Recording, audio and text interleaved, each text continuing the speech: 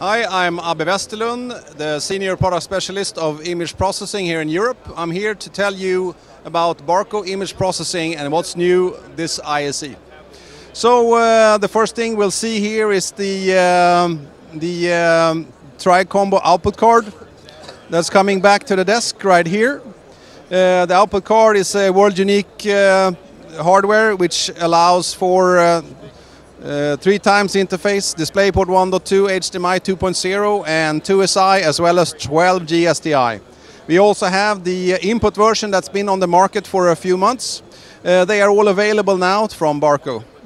We are also releasing the 5.1 software release for Event Master.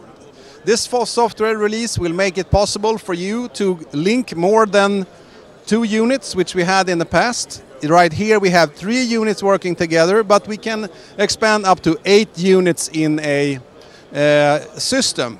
If you're looking at the wall, what we're showing is 6 times 4K monitors. 2 of them are rotated, and they are making a total canvas of 18,000 by 7,200 pixels, making it the world's biggest screen destination device in the world.